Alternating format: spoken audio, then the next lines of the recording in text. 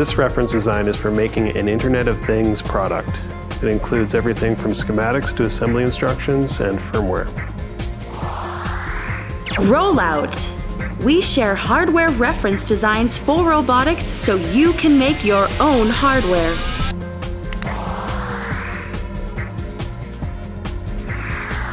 Hi there, welcome to Rollout. I'm Jeremy and today we're rolling out the E-20 EZ-B IoTiny.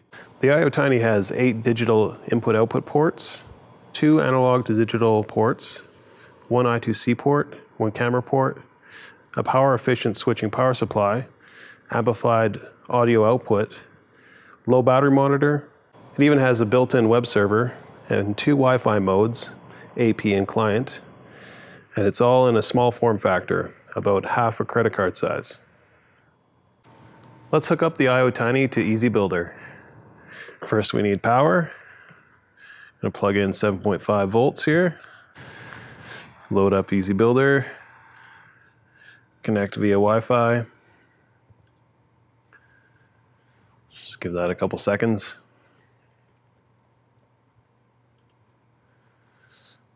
There, we're connected.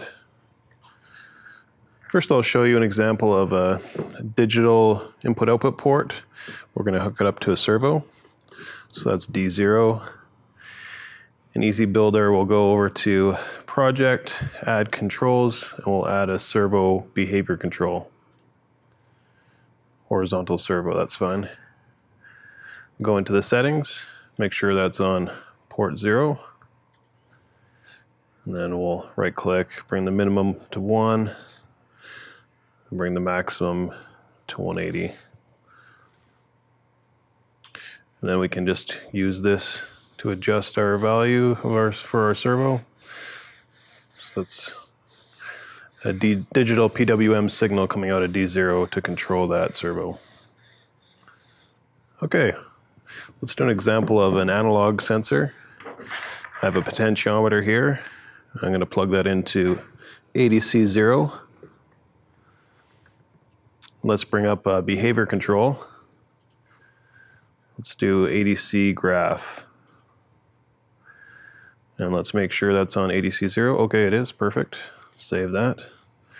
And then when we turn the potentiometer, you can see the voltage change. The values in the lower left there, you can see going up and down. Great. Next, let's hook up an I2C display. So that will go to this port over here. It has a nice locking connector for us. I'll move things around so you can see that better. There we go.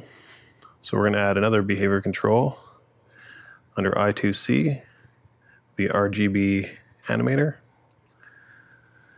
And we'll go into the settings here, create a new action.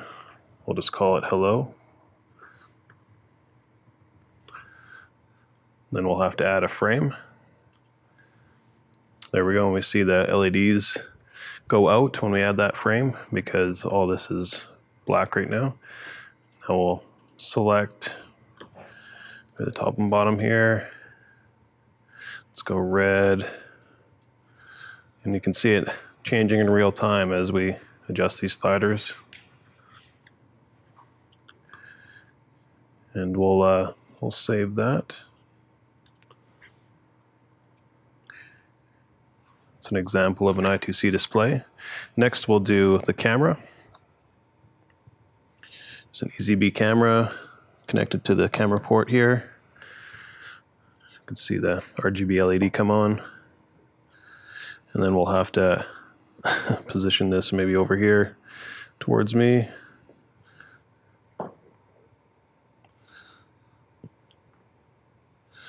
There we go.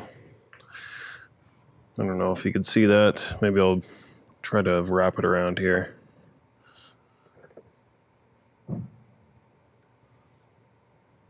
There we go.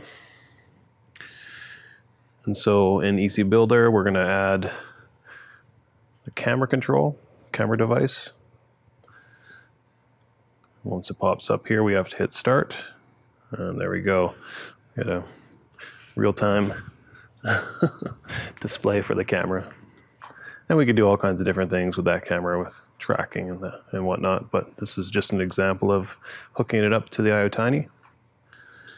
And lastly, we have the audio output. So that's this port right here, plug in the speaker.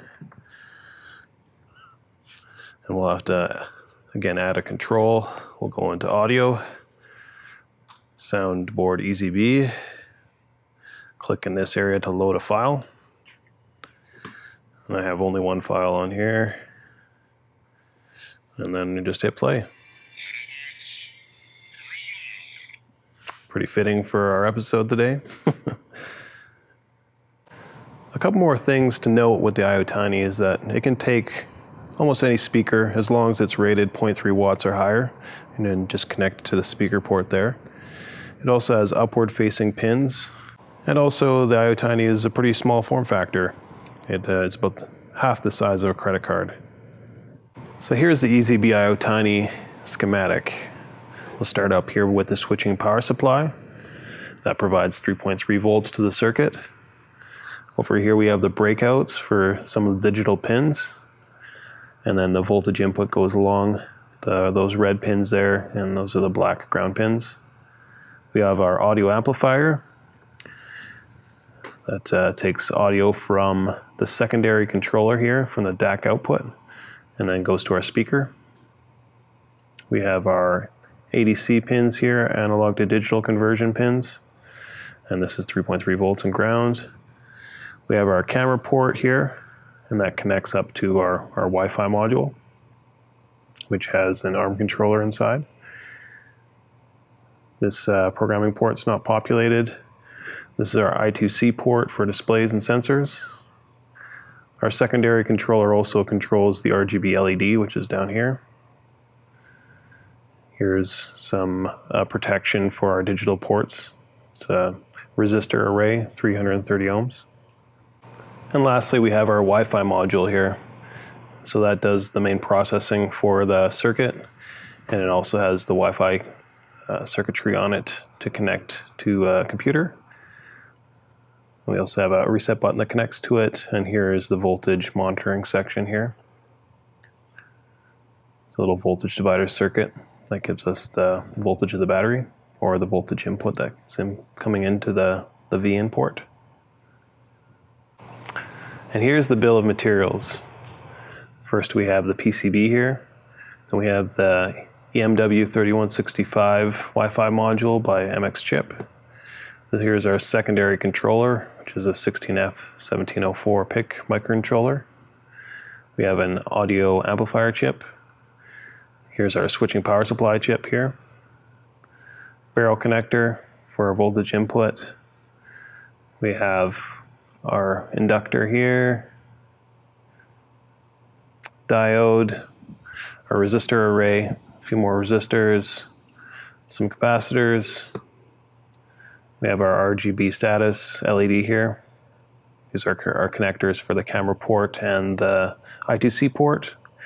And these are our GVS style connectors for ground voltage and signal on the analog and digital ports. And lastly is the tactile reset button. Just note that the Wi-Fi module and the PIC microcontroller both need custom firmware, and that can be found in our GitHub repository. Let's move on to our assembly notes. So we just show here the way the diodes need to face, make sure cathode and anode are going the right direction, orientation of our chips, make sure those pin 1s are in the right place, orientation of our pin headers here, and our JST connectors. Trim up some of the solder connections on the bottom, and make sure that you have the correct inductor. That's important for form factor and for operation as well. So that was the E-20 EZ-B IoTiny reference design. Find the links for the Synthiam behavior controls and the GitHub reference design files, as well as firmware, in the description box below. And don't forget to subscribe to get notifications for new rollout videos. Over and out. Thank you for watching Rollout. For more information, visit www.synthiam.com.